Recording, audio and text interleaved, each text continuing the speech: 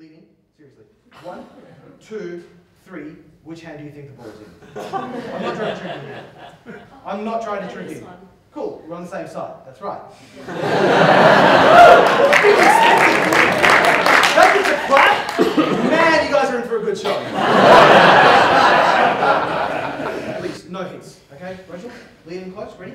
No hints, please. Ready? 1, 2, 3. No hints. Hey, no hints. Shush. Hint, you die. Rachel, have a guess. Which hand do you think it's in?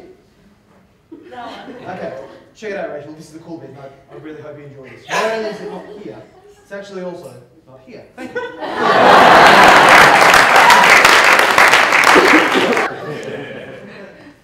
It's not often that I get this far into this trick, but I'm going to take advantage of this situation.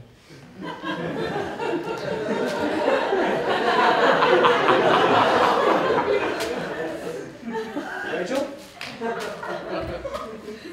Which hand? Seriously. 1, 2, 3. Which hand? You can see that. No hits, please, no hits. Okay, watch Rachel. If it goes this time, man, that's going to be some kind of goddamn miracle. 1, 2, 3. Thank you!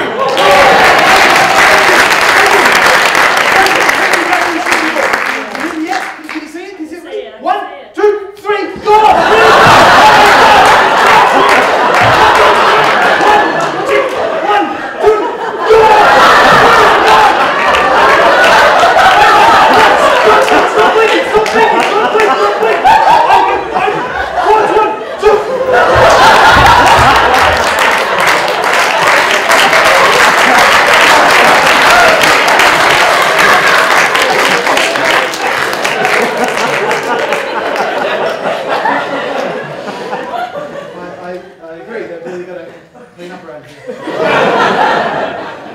Let's be honest.